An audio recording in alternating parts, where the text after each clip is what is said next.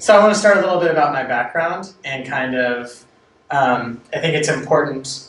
Oftentimes, one of the biggest lessons I'd say in my career has been when you see someone doing something you want to do, or you see like a certain opportunity unfolding, oftentimes it's not saying, okay, how can I go do that thing? It's about maybe looking at the 3 steps back before that led to that opportunity, right? So I'm going to start a few steps back before I became a product manager because I think it's pretty important as a part of my story. So I grew up in Eugene, Oregon. Oregon's a state that's right north of California, okay? I'm the youngest of 6 kids. And growing up there, every summer I just had some childhood friends where we would just try random stuff for fun. And it really just started from my mom and dad being like, hey, we'll give you like $5 if you put up Christmas lights, okay? $5 back then, a lot of money. I could ride my bike to like a local like 7-Eleven, get a candy bar, it's good stuff. I remember thinking, hey, would it be possible for us to do this for other people? I didn't really know what I was doing, but I liked having money to spend for things, right? And so one of the first businesses I actually started in high school back then was a business putting up Christmas lights. I went around door to door, I put on flyers, I knocked on people's doors, and the only way that I remembered that people had like sold stuff was I remember answering the door at my house. Someone would come up. I mean, sometimes they'd be selling you like religion and stuff, it doesn't matter what it was, but I remember that and I was like, oh, I can flyer stuff, right? So I did that, moved it around, and ended up doing that several years and getting a book of like 50, 60 houses, which was cool.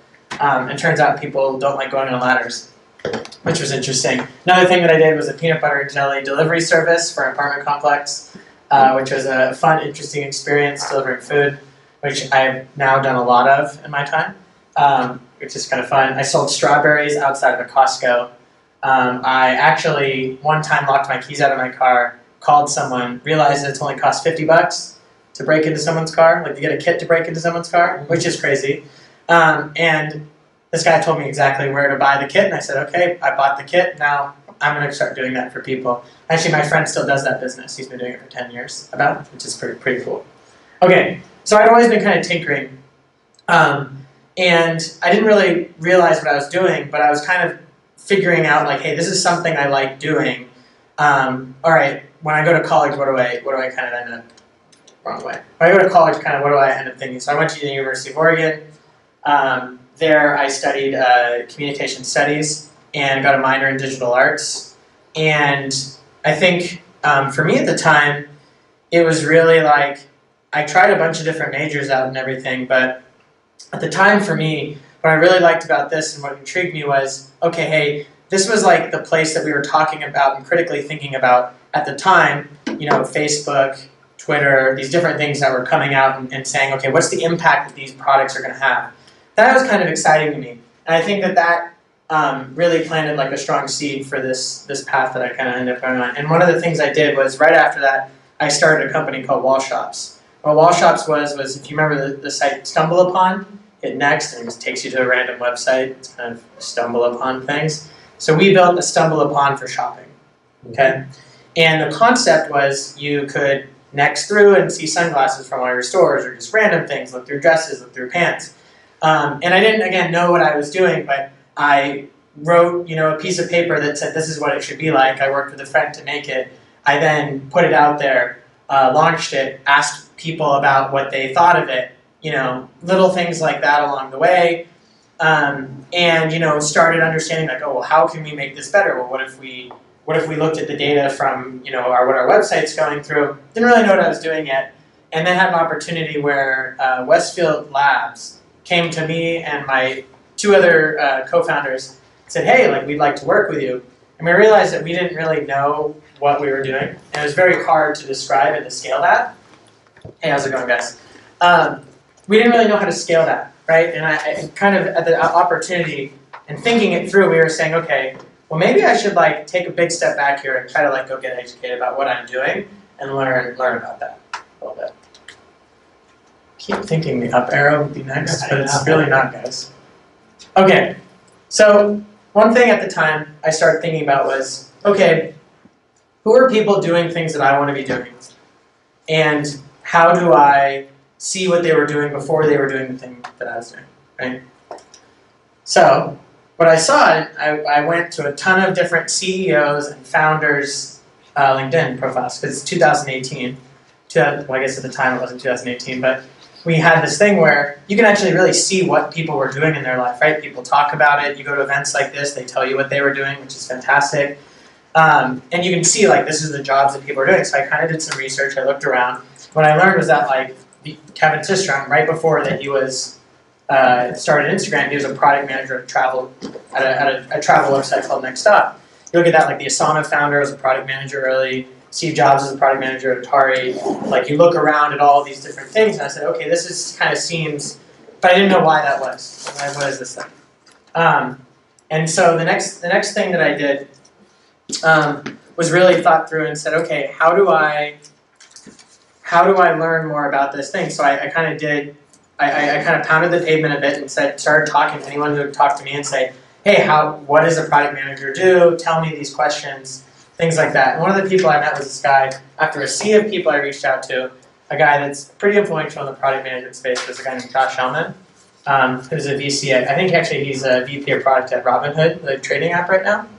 And just said, hey, I'm, have done these kind of things. I'm kind of trying to find my way here. I'd love to chat with you about product management. Something very simple. And I didn't get a response. Tweeted him. He tweeted me back and said, hey, email me again. We'll figure it out. Didn't get a response. Emailed again. 3 days later, emailed again. And then said, hey, hit up my assistant. Let's talk together. We're going to find a time. Been very helpful, right? And one of the things that he told me to do is read a book called Venture Deals by Brad Feld and Jason Mendelsohn.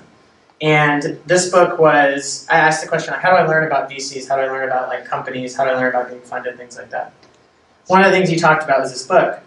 I think this is an important thing, is that, and this wasn't just the only story like this that I kind of had at this time, but when he recommended this book, what I tried to do is I tried to read it in the next 2 days. And I could say, because he said, hey, read this book and ask me if you have any questions.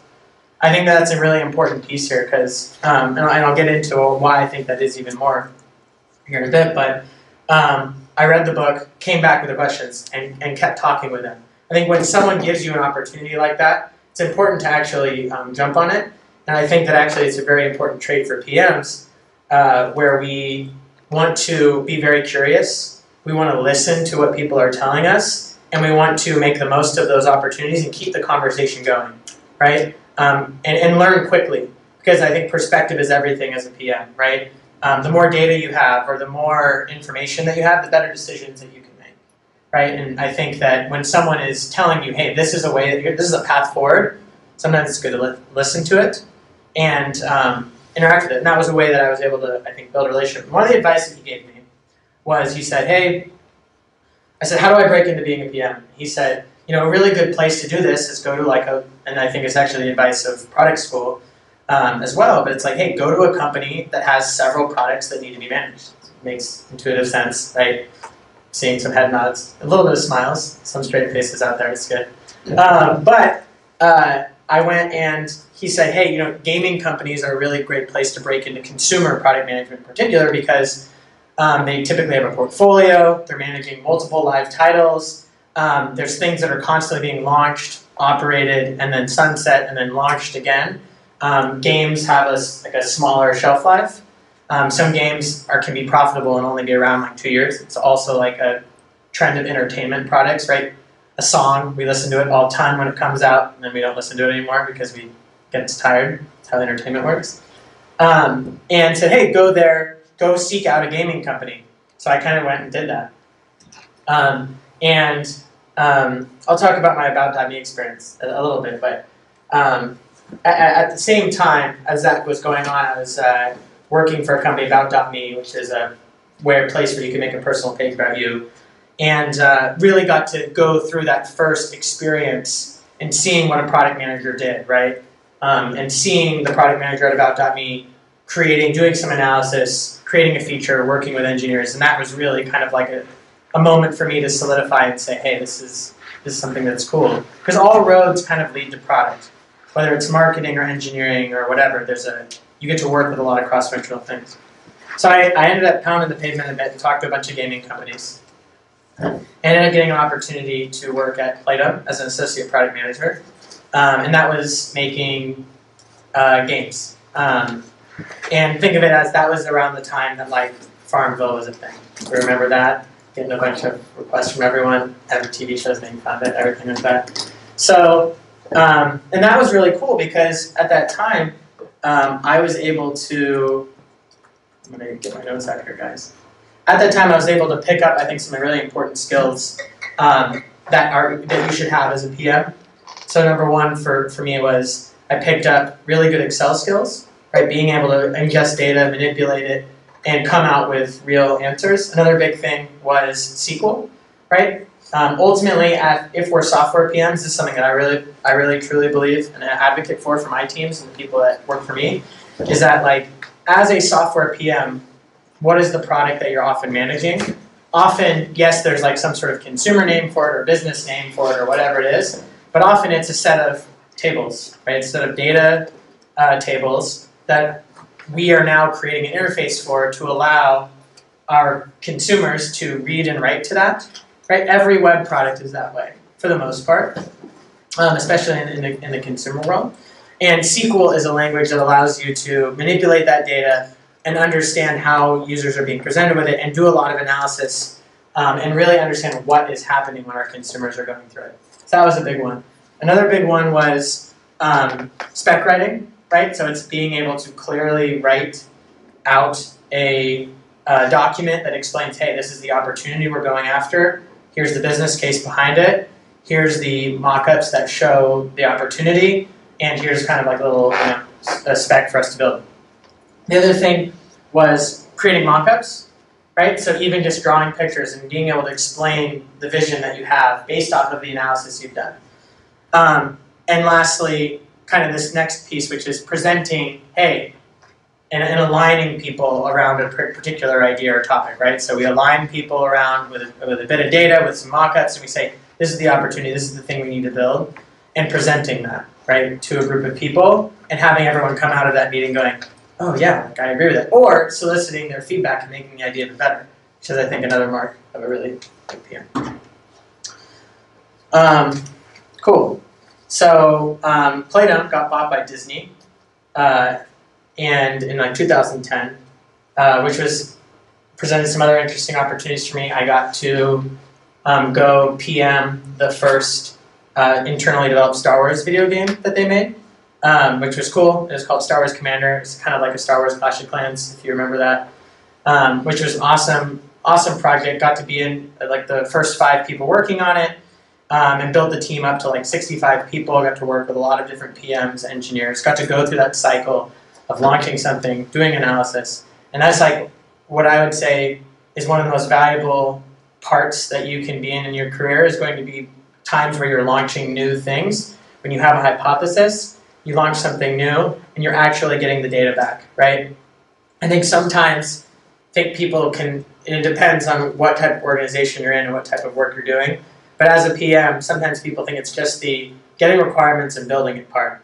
But really, it's that next piece of understanding how did it perform against the goals, right? Because that's what makes it a product. If it doesn't do anything, it's not a product. It's just a piece of content or something, right? We want it to actively make someone do a different behavior or help someone do something, right? And most of the time when we're building something, we have that in mind, right? So I got to work on that. Another thing that happened, which was really good timing, was Disney bought this other company called Maker Studios, which the best way to describe that is it's a infrastructure for like YouTube stars or celebrities or whatever. They help them monetize their content through these kind of bigger syndicating of their content deals, as well as help them kind of grow their program. And I got to lead a project that was taking a lot of the Maker's content creation and putting it directly in any direct-to-consumer app that Disney has. Right? So people would maybe do like a Let's Play video of our game. Well, instead of that content being viewed on YouTube, what if that content could be viewed in game? It was fun. All good things. Around that time, I was kind of in a place in my career where I had been doing some product development. I picked up these PM skills, I kind of put my nose to the grindstone, really got good at analytics, right? Really got good at product design and spec writing, some of those skills we talked about. Really good at going into a room and aligning people using those tools to build things and to be able to honestly say, hey, this was good, this was bad, right? And was kind of at a point, and this is, I think, an important way to view your career at any time, but you ask yourself, okay, well, what am I getting out of this opportunity? Or what can I give to a company? I think there's like three real things. One, you have your time, right? And I think that you have like money that you can like give to things, that you can invest in things. And I think the other big one is risk tolerance, right?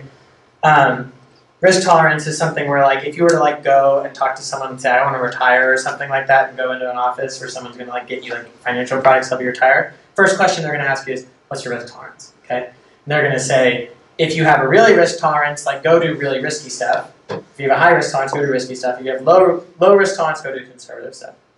And I was kind of saying, hey, for me, like at Disney, yes, I have a good like product development thing, but I'm not really using that risk tolerance to go out there. I'm not launching things as fast as I want. And if I really want to really get good at being a PM, I know that launching stuff is going to be helpful because that's going to help me, one, refine my execution skills. Number two, it's going to help me learn how customers behave when I give them a certain software experience. Guy that sold Playdom came to me and said, hey Patrick, we're starting this company called Green Chef. It's like Blue Apron, but we're going to make it organic, so it's going to be like a Whole Foods version of this whole thing. Gave me like the little pitch on it and said, hey, we have an opportunity for you to lead product there. And I got to work there, build a product team from the ground up, manage the consumer, whole consumer experience, work on a little bit of physical product stuff, which is an interesting piece, because I think that, and this was a big moment, because I think for anyone in their career, and you probably have done this if you've worked in enough places, whenever you get a chance to work in a new industry, even within the same company or a new team, you always gain a lot of perspective, right? You're getting another data point for yourself.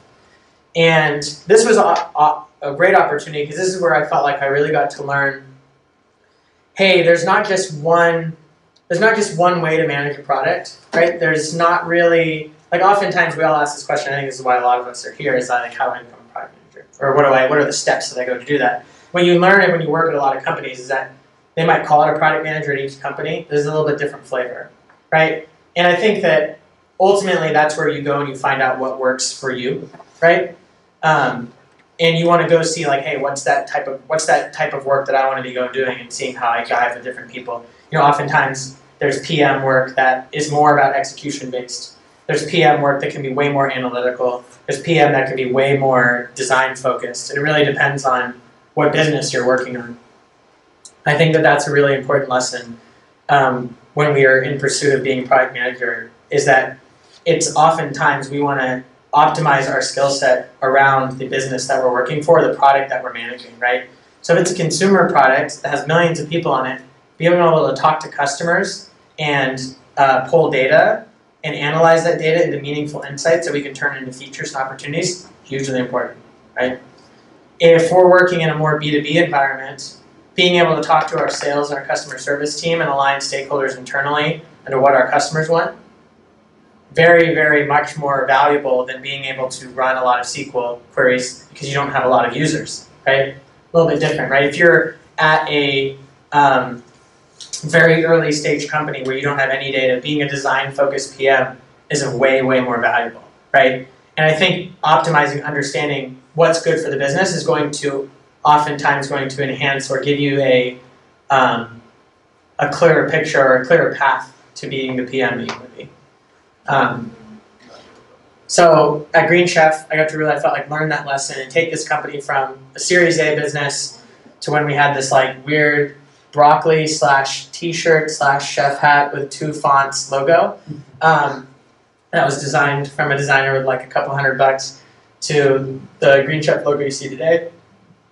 And then back in March 2018, this year, we were acquired by HelloFresh to further get our product to more people and to provide our offering to HelloFresh customers as well. That's where I'm at today, guys. All sorts of fun stuff. So that's a little bit about my background. Kind of can tell you kind of some of the things that I've worked on, and I'm really stoked to talk to you about different questions that you might have, or different things you're working on, or different things you're thinking about, and make it a fun discussion.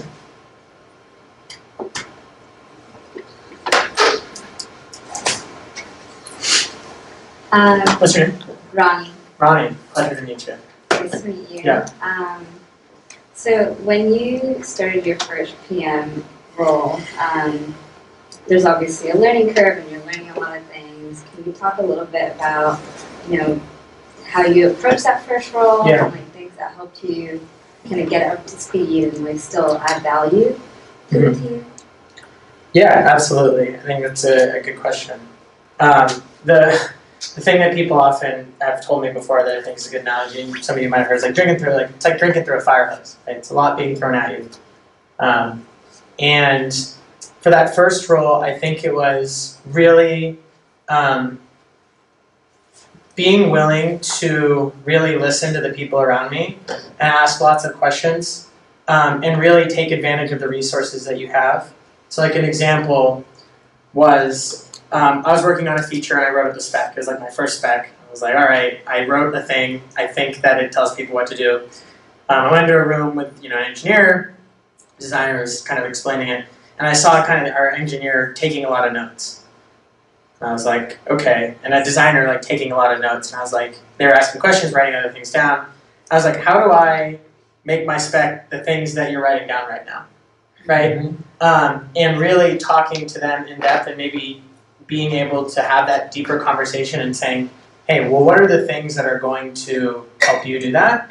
And bake those in. I think the more that you're willing to go and talk with people and ask them and say, hey, how do you think about this? How do you do this? As opposed to, and then following up on the things that they say for you to do. It's a way that you can get a more focused, more focus out of the energy that you're putting in, as opposed to if you're just grinding over and over and over. It's another thing that you can take to your boss and say, hey, I already talked to these people. This is what we're going to do. I'm doing this thing actively for them. And I think that cycle can really help things out. Another really big thing that I think that I got advice from my boss at that time, of just being able to make sure, again, you're encouraging feedback from people, because that's how we learn, right? Whenever we're doing something else for the first time, it's good to have a good teacher. But if you're just being thrown in the fire, you need to be getting feedback on what you're doing. And so a big just hack for me was after a meeting that I ran, or after a meeting that I presented in, I just ping a few people and say, hey, how'd that go? How could that be better, right? And it's not a lot of effort on your part to send that message. But oftentimes, like in this area, we work with a lot of thoughtful people that care about their work, that have a lot of experience.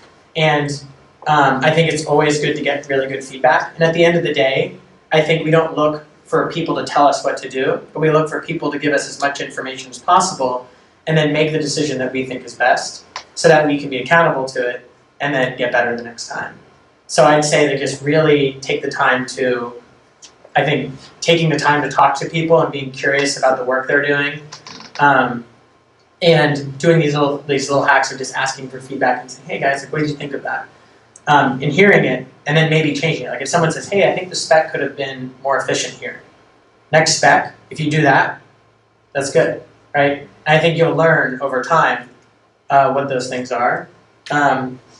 Another thing I think that was good was just I really kind of put the nose to the grindstone on learning SQL, which was helpful, and that speeds things up. And I would say that whatever the business that you're working for, whatever the way that they collect data to make decisions, not being able to have to rely on other people to get that data can drastically speed up your ability to learn.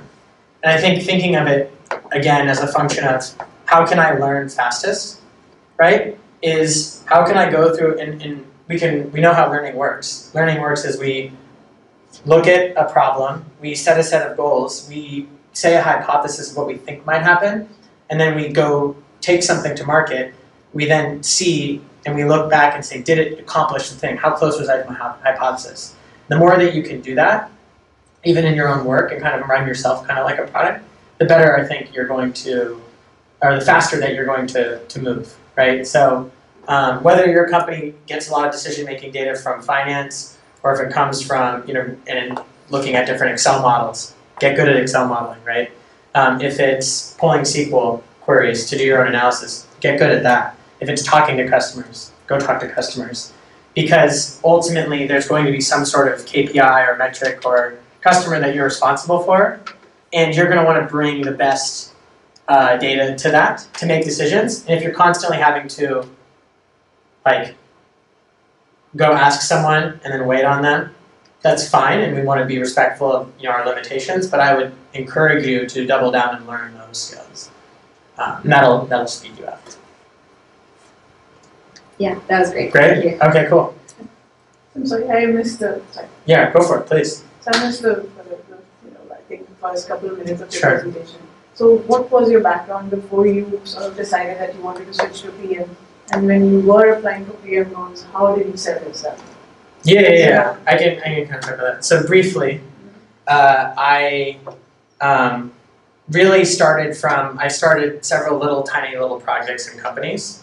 And I was working on a company at the time and kind of became a little bit like, oh wow, I don't really know how to scalably manage a product like this. I didn't really know what I was doing. The way I kind of found it was I looked at different people that had started companies and said, what do these people do? How did they learn how to do this? They only learned how to do it by being a product manager for several years, going through the cycle of learning, right? So how did I sell myself as a product manager is a really good question. I think that your story is always very important. And that's why I always say, don't look at the thing that you want. You need to set up the context for that moment oftentimes is a much more efficient approach. That's why, and then one of the things I said earlier is, look at the people doing the thing you want to do, and then look at what they did the last 3 years before that, right? So that's the thing that I would encourage is as you go talk to other PMs or talk to PMs at your company, ask them what they were doing before that. So good question. So I did that. And I think the real way that I sold myself was saying hey guys, here's what I've done, right? I've been working on these different projects. I've been doing these different things at my company that have been very cross-functional, been very focused on this. I'm in pursuit of opportunity where I could continue to grow on this. I'm looking for someone that can help me do that, right? And I think that that's an important kind of way to for me at least, was to frame it, is that it's not like I have a lot of value, I have a lot of energy that I'm going to bring, and I'm looking for the best place to do this. And I think that you might be the best place to do this, right? And that's what I think for me, the Playdom, when I remember talking to the guy, also super random story. This is also a real total taking a step back here. Tell people what you want in life. Once you figure out what you want to do, if you all want to be product managers, tell people you want to be a product manager. Because I think oftentimes if we tell people what we want, now we know, other people know what we're looking for and can help us. And back at that time, this is really crazy, I went to a hackathon, so I thought that was a fun thing to do, and it is. It's a cool place to go, pitch an idea, and kind of work with some people to make stuff. I'm a big proponent of it. I did that, and I met a guy that was going to be, was way younger than me, was attending Stanford, was this, I don't know if anyone's met these people that are out here, but they're 17 years old and they can build an app in a second. It's poof. And they're going to some really smart school and all that stuff. And I met this guy that was like that, and I remember we went to a movie or something. It was oh, okay, this is fun. We hung out, let's go to a movie or something. He invited someone, and I just told people hey, I'm looking for product management work. If you know someone, I'd love to get lunch with anyone that you know that's a product manager. And he was yeah. So he was an intern at some company, Playdom. He's an intern at Playdom. And he ended up introducing me to the VP of product through an email. And the guy was yeah, I'll get lunch with you. Got lunch with him, said, hey. Ooh. Yeah. I was hey, I'm this guy. I've done these things. I'm looking for a place. This person told me gaming companies is the best place to learn PM. That's why I'm here. What do you want from me? Right? I think that it's about how do you build that story for yourself and saying we all have reasons why we want to do it. It's about just, I think, articulating it very clearly. So that was my sell. And I think the key thing is that every single person is a different sell, right? Every single person you talk to, you should take the effort to learn about, hey, what are the ways that we might be able to talk, or what are stories that they might have, right? Which I think is good. And if you have people that you want to talk to and you're not sure how you should talk to them, talk to me, and I'll talk to you about it. Cool. Question. So it's kind of related combined to two of them. Mine is a little more specific to projects. Love specific. Yeah, so I'm just trying to work as going down to product management now. I'm collecting on the project and work on the side. So I have this guy working on his own project, which is like a VR language learning program. So it's like a puzzle game. You put on a goggle. It's Chinese learning because his wife is Chinese. And then you just put on a couple of the characters, like you pick and choose. But so, like, when the best way to learning language is that put you in the situation and then just directly learn the language instead of translating. Sure. So that's a really good model. And then it's like a new product coming up, and he's still doing that testing later age. So I volunteer, like, if I can help, I'm learning this project, what can I do? So for this new, like, it's fresh, like, even fresh to himself. Love it. What can I do? I'm just like, oh, I don't know any of the VR. He's like a PhD doing, like, a data analysis, like, all the way up. So Noah is very, very nerdy. Like, Noah's thing, okay, how can you add value? How do I do it? Yes. Yeah, good question. How can I help? And then, like, marketing and all of that. Got it. Yeah. Exactly. What's your name? My name's Karen. Karen, nice to meet you. Nice to meet you. What's your name? Patrick. Patrick. Yes, I'm Patrick. Karen. Okay, yes. So, so it sounds like there's someone that's very technical that has an interesting product. You're helping them, and they have a focus that's more kind of engineering and design. Yes. And it's like, how do you prioritize your time, right, and add the most value? One thought here, or a couple thoughts. Number one, I think if you really boil down to, so a lot of people ask the question, like, what does a product manager do? And they give lots of long blog post answers, about them. And then you're like still left being like, I don't know what this thing does. If I had to boil it down to like one thing in like one word, I would say what PMs do is they prioritize. Period, right? I think every skill that I told you that I think is important for a PM to have in your tool belt is it allows you to make better business decisions or make better decisions for your product, right? Being able to visualize with a mock-up, being able to visualize with a mock-up helps us see, is this a good opportunity? Being able to go talk to customers helps us validate our hypothesis pre-launch of a product, right? Being able to pull data helps us run a business case and maybe market size things, right? So off the top of my head, if I had to prioritize one of those in the funnel based off what I know about the situation, is oftentimes it's developing that hypothesis and saying, okay, so we're building this product for a person that we think exists, right? So I would go try to talk to those people. And I would say, I want to go find 10, 20 of those people, right? And go talk to them and ask them a set of questions where I can learn how are they currently solving this problem. The important thing, I think, when you're calling customers or calling people is that, or you're talking to people, is you're rooting the discussion in what they did or what they have done, rather than what they think they want to do or what they would do. And the reason that is because we want to be data-driven. And data is inherently something that has happened. It's not something that we forecast out into the future necessarily. And so I would ask these people, a set of questions. You're probably something like, tell me about the last time you tried to learn a language, or whatever the main goal of this app is, or this application. Tell me the last time you tried to learn a language. Hear the story. Listen to what they say. And anytime they say they hate something or they love something, that's like, you should write that down. That's typically telling you something that they want the experience to be one way or they want the experience to be another way. The next question that after they tell you all about that, I would ask them, what's the hardest part about that? What's the hardest part about doing that, right? I would say, how do you currently solve the problem that's the hardest thing? So like, in this hypothetical application that I'm kind of running live right now, I would say something like, hey, how do you currently solve this problem? They're like, oh, I go to school.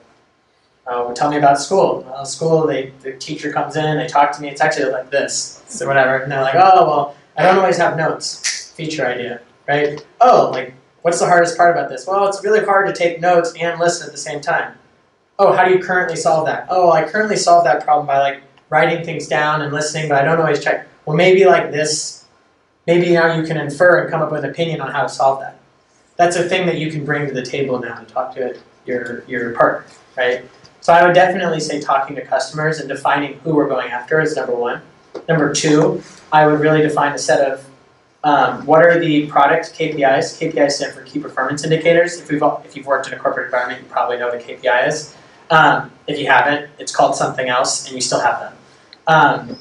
But I would try to really understand what it is we think our product does, right? So is it like, and what are those key metrics? It's like, oh, we want someone to go through this session or complete a course, or we want someone to do X, Y, Z, and understand all of those metrics. Because when you do create a feature, you want to know, like, is this feature helping us do this? It's a good way to help prioritize it, right? So I think pre-launch, I would talk to a lot of customers to find who that is, and I would just find like a set of product KPIs to do that. I think those are really strong ways. So KPIs in this case could be how much time you would take otherwise, and what this product should be able to do. Yeah, so like I think you start with what you've got. So it depends on how, if you have like strong mock-ups that are currently being worked on, so you can kind of come up, you can see, okay, what does this product do? It's like, okay, it gives me a lesson. You want people to like next through the lesson or complete a quiz or something like that. Eventually they end it, whatever it is. I don't know, I'm just making up this interface in my head. But if you are at that stage with a product and there's something you can visualize and there's a real like, here's what we want people to do, boiling that down into saying like, these are the clear ways that we are going to measure success. We are going to measure success, like this is a successful product when this person can go through this flow and they complete these things. And we're going to want them to come back regularly and can complete that. So like, I'll give you an example from my career of like how this was helpful pre-launching. Okay, so Star Wars Commander. Star Wars Commander was this big, Clash of Clans style game. And a big question in our mind was, well, like, how much content should we launch with? So in this type of a game, you get a headquarters, and all your content is blocked. Like, if you get your headquarters to level 2, you can get level 2 buildings and units. You upgrade them, right? You get level 3, get level 3 stuff. Level 4, you unlock stuff, right? So if we launch, should we do like all the way to level 5, all the way to level 10? What's the right amount of content? And at that time, we said, hey, how are we, like, why is that important to us, right? We can evaluate that, right? And we just kind of went through a simple thought exercise, which was like, oh, well, if we believe, right, if the only way that people can pay us money, right, which is valuable to us, obviously, is going through these flows, like, if we just have one of these levels and people can blow through these in a week, and we can't do an app update for another 3-4 weeks or something like that, well, then that's going to be 3 weeks, hypothetically, that people aren't going to be able to spend money. Like our best customers that have spent all of our money and paid all the way through aren't going to be able to spend this money, right? So we timed it and said, okay, we think right now that 5 levels will take people about 10 weeks, and we think we'll have our next app update by around 8 weeks. So that gives people a chance to never feel like they're blocked and constantly be spending. Right? We didn't need data for that, but we were able to walk through and create the model that says, okay, where are the most valuable metrics coming from, and is there a way that we can, prioritize and make these decisions? If you want to talk more about the product and talk about those product KPIs, I'm willing to talk to that. Yeah, cool. Fun stuff. Yeah. God, riveting stuff at 7:10 in Santa Clara, right? Cool. Other thoughts, questions, stories? It was a good discussion. Cool. Yeah. Regarding her question before, she was asking what's your background. So I guess it's like what kind of major were you studying at? Because I'm an engineer background, so I'm not sure how to like transfer from an engineer to a product manager. because right now I haven't got a like MBA degree. Sure. So does I don't it? have an MBA either. Oh, okay. So like, what were you do? Is it also an engineer or like business or marketing background? I mean, the best way to describe it, I'd say what I was doing was probably like, yeah, different like business operations and marketing, and probably a little bit of data science. But to answer your question specifically about like engineering manager, like how do you make that switch? The exercise that and this is something that's come up the last couple of times I've talked. I had some people in my class that were doing something similar. I think the way we approached it is saying, okay, well, first of all, I think it's always good to say, well, what opportunities do we want? Like, can we go find certain product management jobs? Maybe it's internally at your company, but can we find and say, what's a job that we think that would be fun to have, right? That can be at anywhere, right? We do a search and we give ourselves a target. It's important to have targets because if we don't have a target, where are we going, right? One of the big things for me that I spent a lot of time is that if you look at product manager job descriptions, they'll tell you you need these skills, right? And what I did is I spent time looking at that and said, okay, the skills that you need to be a PM are you need to be able to pull data, right? You need to be able to, wherever that is, whether it's through SQL, whether it's through talking to people, whether it's through whatever pipeline it is that you have at that business, you need to be able to visualize your ideas. You need to be able to write specs. You need to be able to present on data and present on specs to align people, right? And you need to be able to go through what people call like a product cycle, which is an idea comes from anywhere, you analyze it, put a business case around it, you prioritize it, say it's the most important thing. You create a spec, right? You create a sheet that you align people, you align a designer, an engineer, whoever you need to build it. We then work through some sort of project management system or whatever that is to build this stuff, right? We get designs, we get engineers to work on things. We then come up with like a go-to-market strategy. We launch. We then look and we analyze it against the goals of the reason why. Whatever our business case was, right? We analyze it and we say, did this do the thing? Did it not do the thing, and why? Right? So I would then ask you to say, okay, well, what are the pieces that I know about? What are the pieces that I don't know about? Right? As an engineer, you probably know a lot about the cycle of working with design and working with product and engineering to build something. Like managing development is probably something that you're like, I know about that, right? Mm-hmm. And I would then ask you to probably do like an assessment of some of those other parts of that product cycle and say, well, do I know business cases, right? Or do I know how to like pull data, right? And I would try to prioritize what are those areas that you feel like you would need to improve, and I would start on those, right? I think we have to have a target, come up with a list of things that we need to do, and then start knocking them out, right? And I think that that's a really strong approach, because I think that if someone was coming from more of like, let's say, a business development background, they probably would know a little bit more about business cases, wouldn't know anything about managing development. And I think that whatever that thing is that you already know a lot about in terms of the process, right? Like, feel good about that. And be like, I know about this. Don't like undersell yourself and say, I have no experience. Like, no, you have a lot of experience. You have a lot of relevant experience from a really important part of this thing. I would start there. And then I would look for opportunities that are looking for people that know a lot about that particular topic. I think that's where I'd start. I think there's other interesting things that you could look at and say, well, what industry expertise do I know, right? Part of the reason that I started a consumer was because at the point in my career that I was at, I really didn't have any B2B experience whatsoever, right? I didn't know like how a sales cycle worked by selling like some sort of like cloud software to someone. I said no insight into that. But I did have insight into playing games, right? I did have insight into using social networks. I did have insight into using different consumer products. And I spent time like analyzing them also, right? Like back to your question around how I kind of sold myself. Another thing that I've done is that like I would encourage you to do is like come up with feature ideas for places you want to work, right? Is always an interesting thing to bring to the table. Like there's nothing stopping you from doing PM work right now, right? Picking an app that you like, saying there's something wrong with it, asking people about it, coming up with a hypothesis, making a spec, drawing a picture and saying this is what it could be. That's pretty cool.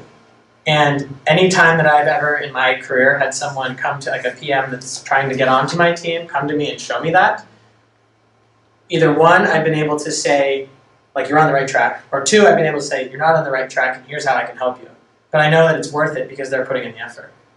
And so I think that, again, starting with a target, doing an assessment of where we're at, prioritizing what the thing we want to learn, and go do it. Yeah. Okay, thank you. Oh, and actually, I have a second question. Let's do it. So as a PM, how broad is your job market? So, like, if you are currently in a consumer industry, Yeah. or how about you switch to a software or like hardware company? Yeah. So how is it possible to like switch in between? Like, if you are working in a like hardware company, where you can only work in this kind of company afterwards, Yeah. or you can easily switch to a like software company. You know, I would probably say I think only feels a bit more rigid than this this world experiences for all of us, right? Like, I think that at the end of the day, there's no like, now you can't do this. Like, there's no like person at a company that's saying like this is not like it's not like a automatic no or anything like that. I think it's about, again, building that case for yourself, right? I think, first of all, to convince anyone of anything, you have to convince yourself first. And I think the way you do that is by systematically, again, like another thing that I kind of tell my PMs often is like, how do you turn this into a math problem, right? How do you make this a finite thing where you say, like, if I do this, I expect XYZ results at the other side of it? So I think that, you know, if you were to be making the transition from like a hardware company to like a software company, for example, you have to say like, okay, well, like, which parts of this job is the same, right? And which parts of it are different? And how do I learn the things that I need to know that are different? And how expensive is that for me to learn the things that I need to know is different? How long does it take? And does that align with my goals? It's a very simple way of looking at it, right? So I think that oftentimes, if you have this strong set of skills as a PM, right, of being able to analytically look at a problem, pull your own data, turn that into an opportunity, prioritize it against a set of other opportunities, right? Draw a picture to align people or make a spec, right? Manage development, do those things. That is translatable to other places, right? So I think that that's one approach, right? It's like I have these skill sets that are similar, and so it's like I could probably go step in and be a B2B product manager right now, just by applying those skills because I can learn in that cycle. That said, it is helpful if you have like certain like a category experience. Vice versa, that's also true. So if you have category experience in like a particular vertical, that's really valuable. I can teach you the PM skills, but I can't necessarily like teach you those category things as fast. And really how that translates often, and another thing that I would say to do is like, one of the most valuable things that you can do while you're at the company you are is learn what are the results of the projects that you're working on. Like that's something that I think makes, like I've always paid attention, always helped me, is like I can tell you what I think, what are push notification rates in a consumer app. I can tell you what like transaction email rates are because I've done that several times. And I think most of your companies probably is producing some sort of interesting data or test. And I think asking those and learning those is always a good place to start as well. So yes, I think it's possible, right?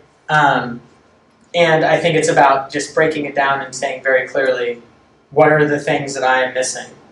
And then going after those. Because this, at the end of the day, every single person, no one ever had all the experience ever before they started doing something. No one, right? If you read, like, I'm like really into listening to those podcasts where it's like about someone starting something, like How I Built This NPR podcast. Really fun. And what you learn from anyone that started anything is it started because they had one piece of it that they like latched onto, and everything else they had to figure out, right? So I think that there's a certain element to any of this where it's about just being self-aware, convincing yourself, here's the path I need to take, putting yourself on that path, checking in, making sure you're still going there, finding good people to talk to, give you feedback. And I think, not in too long of a time you're there. Okay, thank you.